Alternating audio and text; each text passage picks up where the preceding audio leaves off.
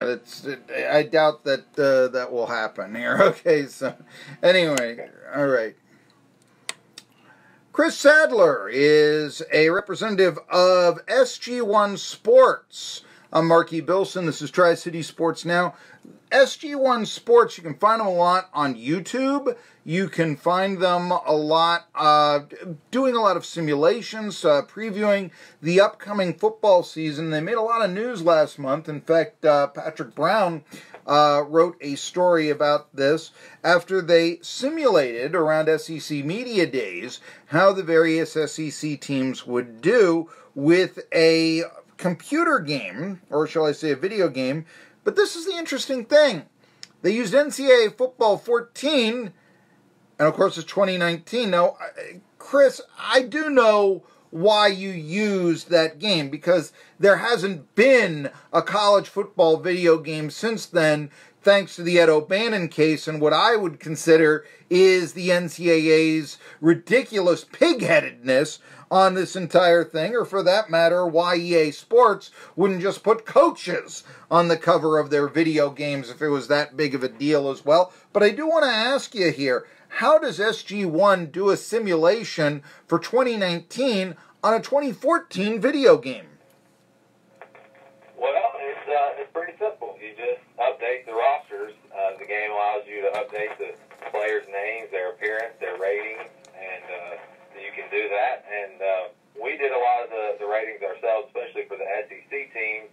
And in some of our simulations, actually, I got to give a little credit to a group that put these rosters together. They have a thread on operationsports.com where they do the rosters. There's a group of, I think, about 10 guys, and they do these. But for me personally, and I did most of the SEC schools, I based it off of stats from last year, also from the players' recruiting ratings from 24/7 Sports, and any information I could find online about 40 times, to gauge speed and things like that.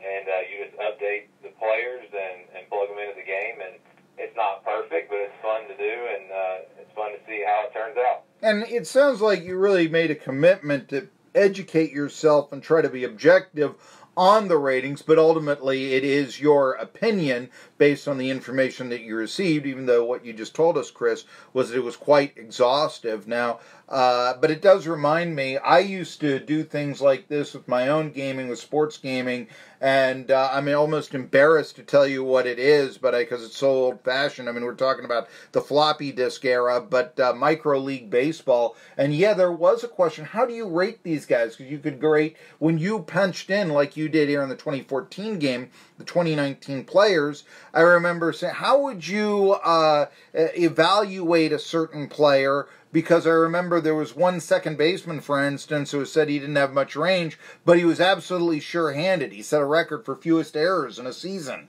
And so how does that come about as, fielding range fielding rating 1 through 5? How do you do that and all this? I want to ask you then, again, what do you weight the most of? Would it be, say, 40 times that you would read for speed? Or would it be something else like, let's say, for a receiver, yards per catch? So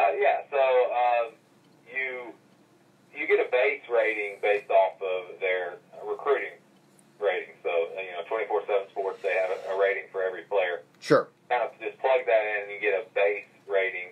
And for freshman players that haven't played, that's kind of what you go with. And then, again, adjust the speed based off of 40 times and things like that. But I'd say for a quarterback, the higher completion percentage, the higher their pass accuracy is going to be. For a receiver, their yards per game, the higher yards per game, the higher their catching rating is going to be. So things like that. All right. Now, you have put the Vols in. Now, you don't have, a simulation for, say, the Georgia State game. That's just, No. not there. Or Chattanooga. It's very difficult to make those, ratings and all this. But you do have 9 of the opponents for Tennessee. And assuming victories, therefore, against the likes of Chattanooga, Georgia State, and also UAB, you have the Tennessee Volunteers going 5-7. But I kind of found this to be a little bit interesting because, for instance, you have the Vols beating Missouri really badly by 24 points, but then losing to the likes of, say, Vanderbilt in overtime, playing Alabama extremely competitively, only losing by 3 points, but then losing to South Carolina, and taking Florida into overtime. So I just wanted to ask you here, I mean, a little bit, what about this? Are you punching in the strategy yourself when you're doing the simulation? Are you having the computer do it? How does this work? Yeah, now that's one thing. Now you can adjust the playbooks to best suit the team. For example, I used Georgia's playbook for Tennessee because Jim Chaney was at Georgia at the time. All right, that's legitimate. So that's the playbook that was used, and you can set for the coaches. You can set run and pass percentages.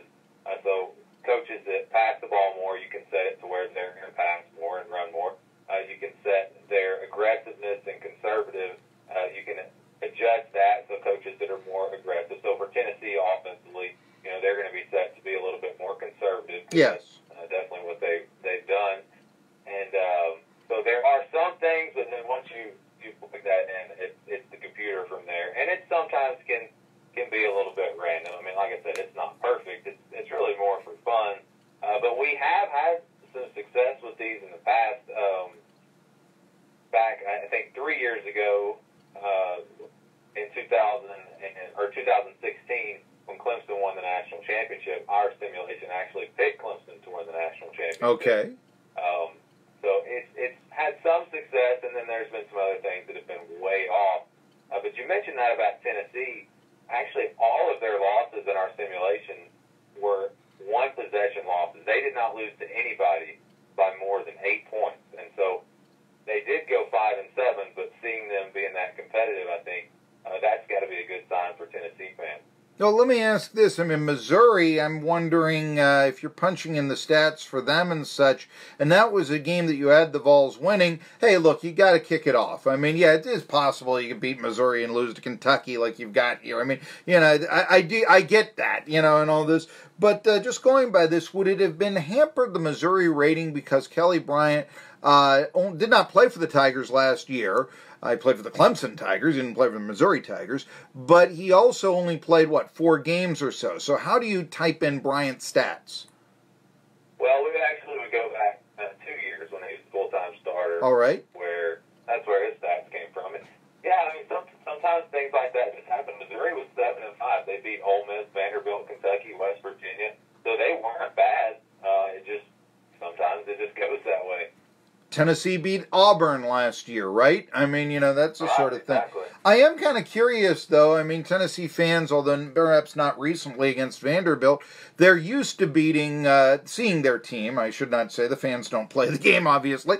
But Kentucky and Vanderbilt are two teams that, generally speaking, Tennessee fans have grown up watching the Volunteers beat with great consistency. However, look, let's face it. I mean, Tennessee has won fewer games the last 2 years than Kentucky did just last year alone. So I want to ask, what records did you have Kentucky and Vanderbilt having this year? Because you mentioned Missouri was 7-5. What do you have Kentucky and Vandy? Let's see. Kentucky I had 7-5. Okay. They beat Mississippi State, Tennessee, and Vanderbilt in the SEC. And Vanderbilt was 5-7. All right. Their only SEC wins against Tennessee. Okay, and again, I mean, you'd think that maybe if they had the bowl game to play for something, maybe a little bit more, but yeah, there's a lot of distaste there. So yes, I mean, keeping traditional alive even in Neyland Stadium, all right, it's theoretically possible, and you had it in overtime anyhow. We're talking to the boys from SG1 Sports. You can watch, type in SG1 Sports on YouTube. You'll see their previews and their simulations for many, many, many different teams, both college and pro. But I want to ask then, who wins the national championship in the SG1 Sports simulation? Well, we will find that out on Monday night, actually. Okay. We're going to have our playoff simulations coming up this Saturday. And then we will have a national championship on Monday, and these will be live premieres, so you can watch them live on